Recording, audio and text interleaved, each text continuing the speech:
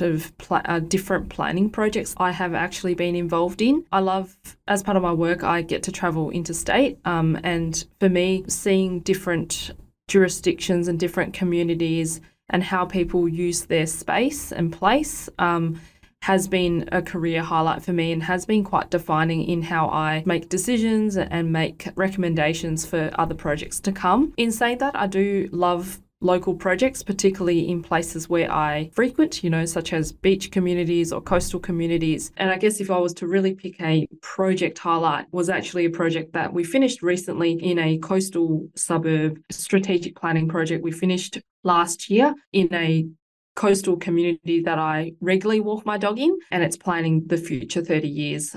There's not a lot of growth that can go in, but there's a lot of potential for amenities and recreation. It would be wonderful to see those come to fruition over time, and how future communities would actually use those spaces. Fantastic. So is it fair to say that planning is living up to your expectations?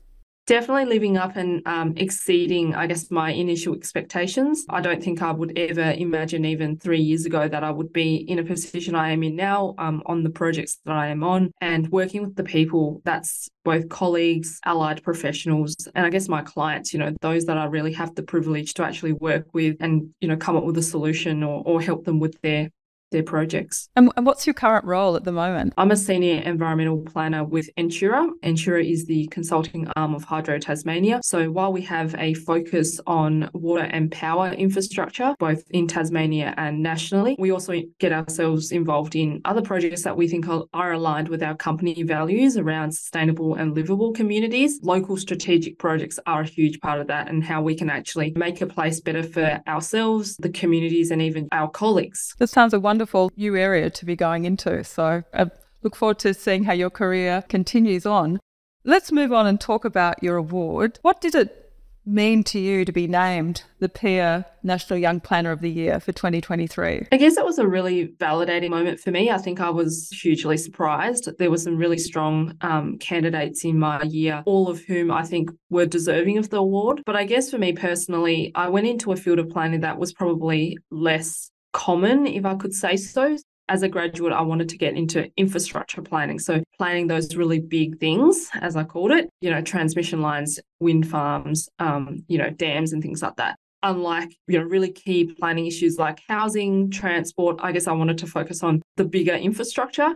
When I was awarded that National Young Planner of the Year award, it gave me, I guess, a boost of confidence that this area of planning has a huge potential. I mean, it's hugely relevant to other fields of planning like housing, like social, recreational. It's all interrelated, but gave me a boost of confidence that what I was doing, I'm on the right track and there's a huge future for me to explore and for my colleagues to explore, but also a moment that I could take to other planners, younger planners that say, there is a huge potential and there are some really important issues that we need to distill in this field of planning and inspire other people to also take up similar fields of planning that I guess are less common. But actually, at the end of the day, we all work together and, we're all sitting at the same table trying to solve the same issues. It's just where our passion lies. The provision of infrastructure is fundamental to growth, and it's often an area that is criticised for being neglected, maybe up front. Housing policies and everything get pushed and people say, well, what about the infrastructures to support them? It's such an important part of what planners do. And I think that's what I've, found over time leading up to, being awarded and obviously further after being awarded is the provision of infrastructure is hugely critical in solving some of the really key issues, and that there's, so much more to understand and work with communities on. Your journey in nominating for the Young Planners Award is a truly interesting and inspiring one. You first had to be, I guess, recognised as the Tasmania Young Planner of the Year to be considered and to win the National Young Planner of the Year. And when we were preparing for the podcast, you talked a little bit about that journey. You certainly didn't just wake up one morning and thought to yourself, hey, I think I'm going to nominate. You took a very strategic approach that actually spanned a couple of years to putting yourself out there and nominating for a Young Planner of the Year award. Can you share with our listeners the journey that you went through in nominating? Yeah, definitely. So I was incredibly lucky to have a mentor from very early on in my career and who remains one of my mentors today. And really, they knew me more than I knew myself as a person from day one. And I think what was amazing was that we only met through work. So it wasn't even someone that I knew prior to my planning profession. But I think more importantly, they knew where my strengths and weaknesses were from the get-go and developed both of them in a really strategic way. So they definitely pushed me where I was really strong, but provided me opportunities to turn those weaknesses into strengths. And for me, I'm in total debt of the help and guidance that they have provided me throughout my career. But I guess it was this mentor who, kind of sat me down a couple of years ago prior to me nominating and said, down the track, this is the award we should put you in for, but let's work towards it and actually plan it and think about what are the things that would make you a good candidate going into the nomination. So we sat down one day and we noted all the things. We looked at the criteria and the criteria has changed over a few years, but largely there's still things that it covers are still similar.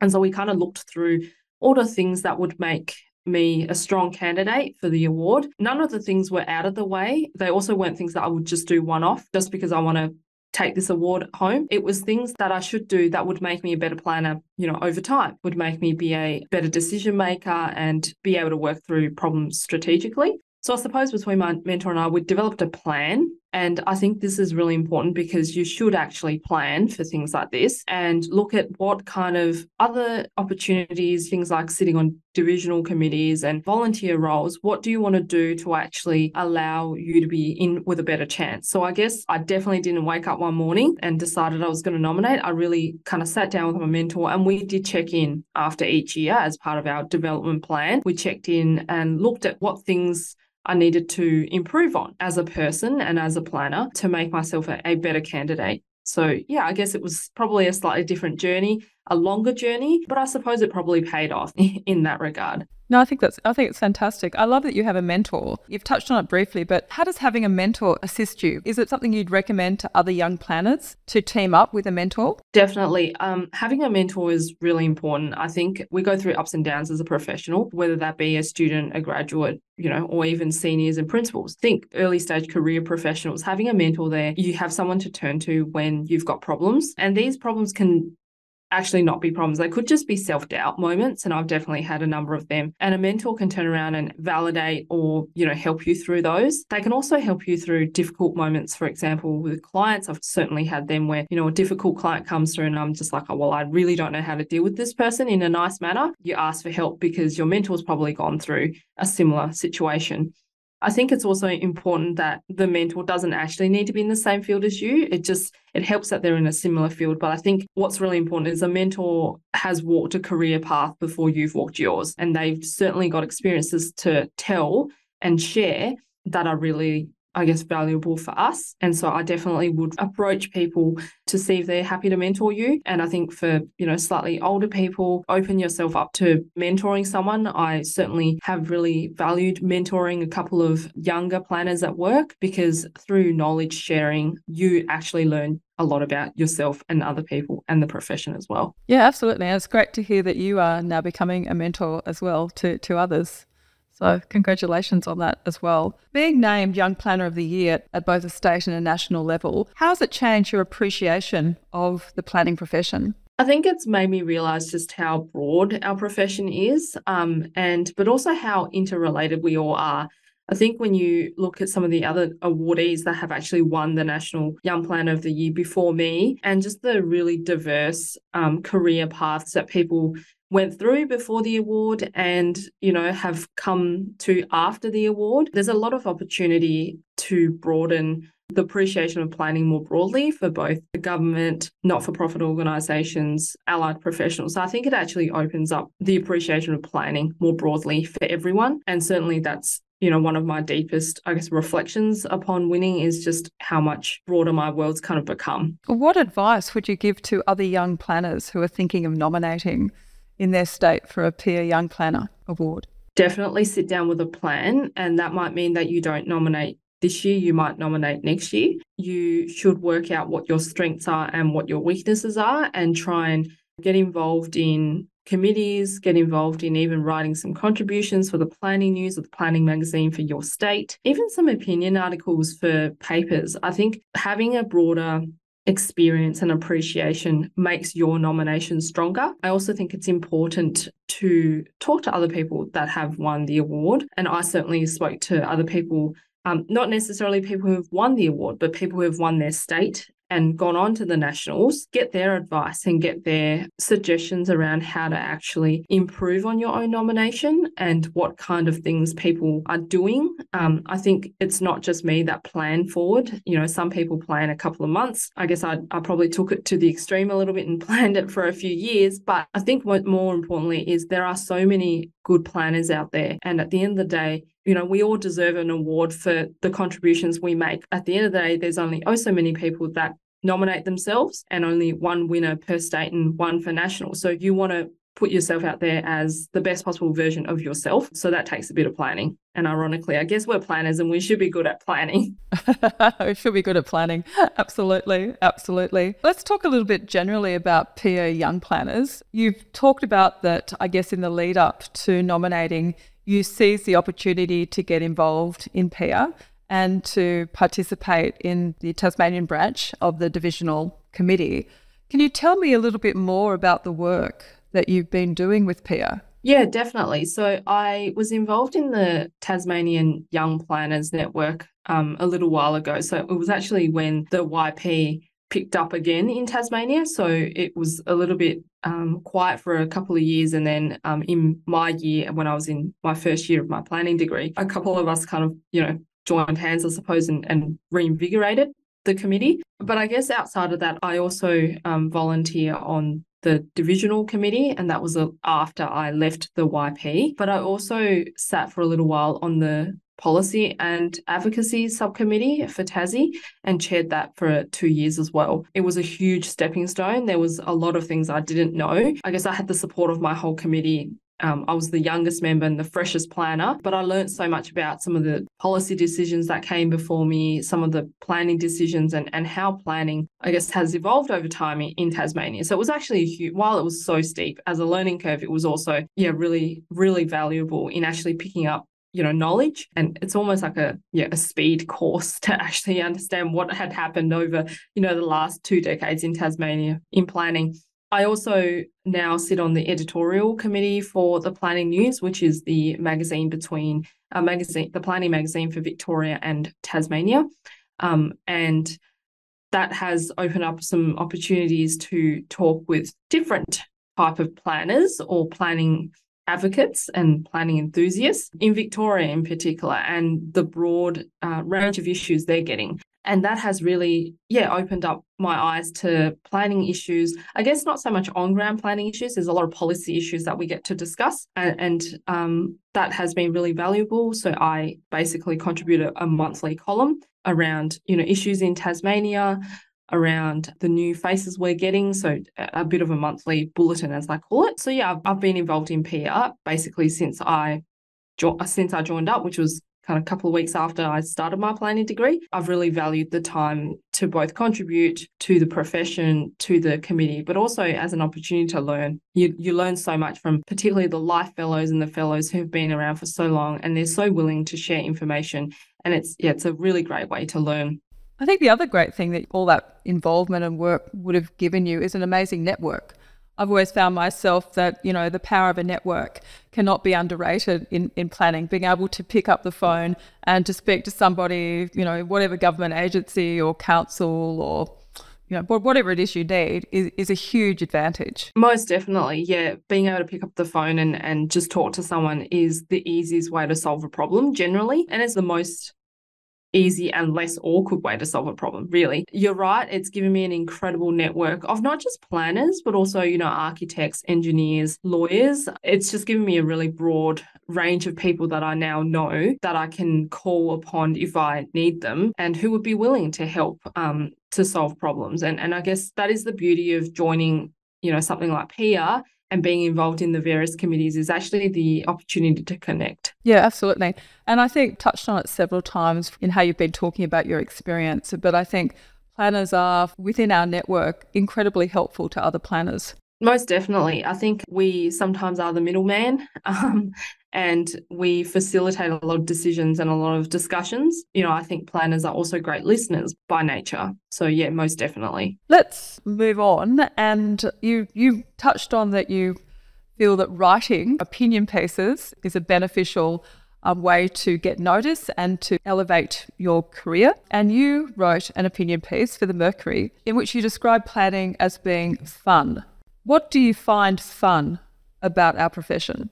Everything that we actually get to dabble in. I think it's really diverse. You get to talk to the community, you get to inform and influence, the places that you yourself hang out. It's really interactive, I would say, and that's what makes it really fun for me. I think people underestimate the power of planning at times, and I certainly did prior to undergoing a planning degree. I kind of had no idea that this was like this. And I think at the end of the day, it's also fun because you get to drive your destiny a little bit in that you can decide what you want to do. Some people are really passionate about social planning and, working with lower socioeconomic communities, for example. It's really rewarding. If you put the effort in, the rewards are quite quick. And I think, for me, that's quite fun. And yeah, I think it's just diverse. There's everything in it, really. And no day is the same. And no issues are generally ever the same either. They're always slightly different and they just get your brain going. Yeah, that's very true. It's always about tailoring a solution to whatever that problem or issue is at hand. I love the way that you're also very passionate about bridging the gap between academia and the profession of planning. I remember when I started work as a graduate planner, I was working at Sydney City Council, and I couldn't help think that there was a massive disconnect between what I had been studying over 5 years as a planner and then what I was being asked to do daily as a planner. I remember the first time I was told to go out and sit in a site office in a suburb called Erskineville in inner city Sydney and deal with residents. I thought, wow, I didn't have a subject called this. Yeah.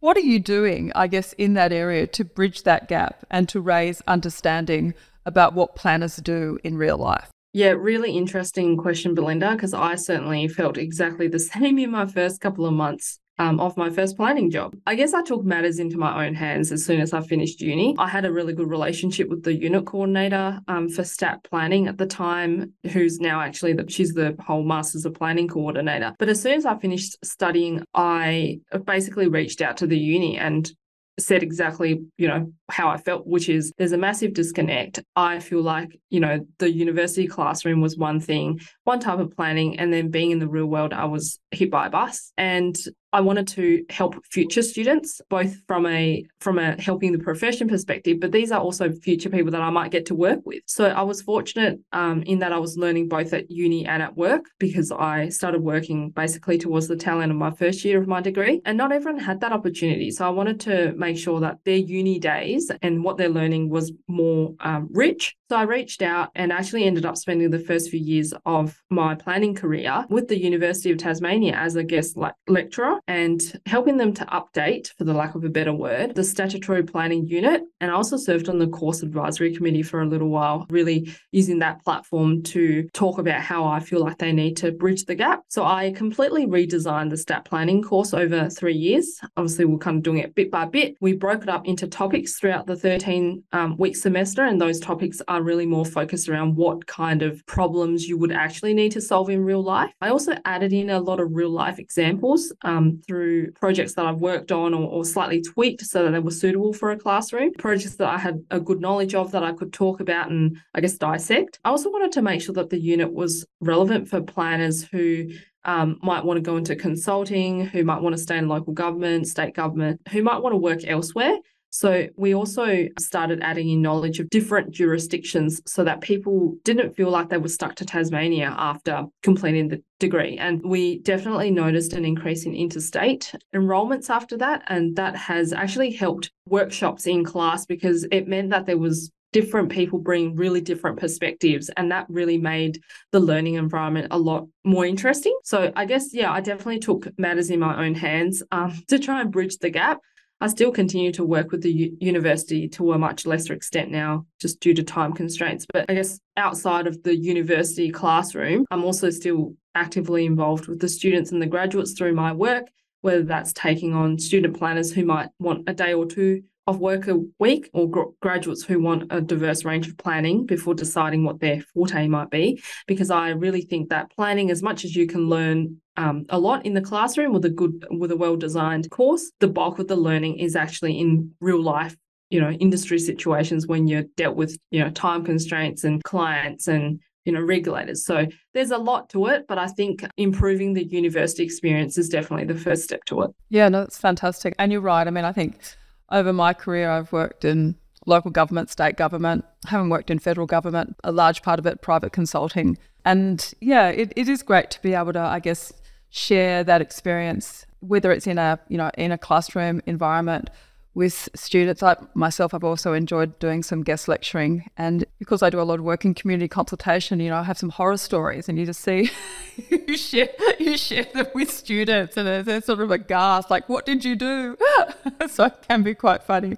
Yeah, I certainly think also it makes you a better communicator, and planning is huge on communication, both written and verbal. Oh, it's all about communication. Yeah, and lecturing has certainly helped me to talk to different people, because, what we think is simple everyday knowledge may not be, for example, for an international student. So how do you get them on board and up to scratch is a skill of its own, and actually makes you a better communicator more broadly. And that can be helping you to talk to your colleagues or your clients. Yeah, one of the biggest shocks I had, I think, when I was studying and then sort of progressing to working in government, was that we had never even did a subject, and I'm going way back, on how to read, development application plans. That was fundamental, 1, 2, 3 of planning, yet we hadn't done that at all at university. So coming in and, even though they were quite basic level DAs, it was still a huge learning curve to actually start that process of understanding development assessment. Yeah. Most definitely. You would be aware of this. We have a shortage of planners across Australia. What would you say to 2024 school leavers who are looking at their career options? Should they take up urban planning? I would say for sure. And I think one of the things is it's a diverse, kind of like engineering in a way that you can pick your fancy. Like if you like big things, infrastructure planning. If you like visioning, strategic planning. If you love reading, black and white, or I suppose grey parts of a scheme, then maybe you're a stat planner. And I think there's so many opportunities in the planning industry now for people to really just find your feet and develop a skill that you're passionate about. I guess certainly for me, I never thought I'd be a planner. I came out of uni thinking I'd be a medical researcher, and it was only until my honours year that I decided to actually revisit what I was passionate about, and that's kind of when I started to think about planning. Planning is all around you at the end of the day. The houses we live in, the parks we take our dogs to, the roads we drive on. So if you've got a passion for where you live or the things you interact with, then it could actually be your calling. Planning is so broad, so by all means, choose it and see where it takes you. Yeah, planning's been a fantastic career for me. So yeah, I'm very much behind encouraging people to take it up. Let's talk about planning for the future. It certainly fits with the Congress theme, planning at a time of change. In the opinion piece that you wrote for the Mercury, you wrote, "Planning is not easy. It is decision-making for the future. Planning is about thinking through the implications of a series of decisions before the first official decision is made. In our ever-changing society, planning is often subject to more pessimistic than optimistic visions of the future."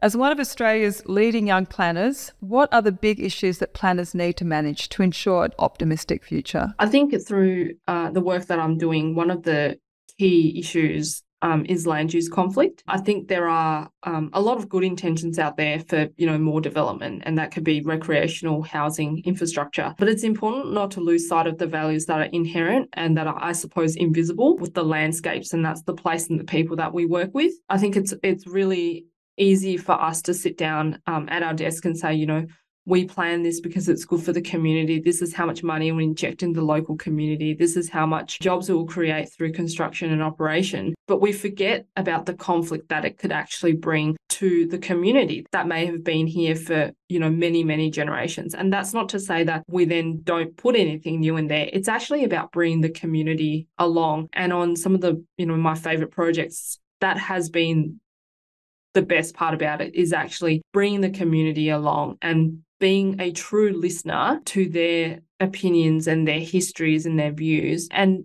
that forms a really key part of, the work we do. So land use conflict, I think, is one of the biggest issues. It covers not just housing supply. It's not just about, traffic congestion, for example. It actually covers everything. I think the other key issue is that sometimes we tend to not be present. Planning is constantly evolving in response to rapid and far-reaching changes in our wider society. And sometimes we're either too far ahead or we're a little bit behind. So I think it's actually finding the happy medium of being present, going at a pace that will promote development but wouldn't then discourage communities from tagging along with that.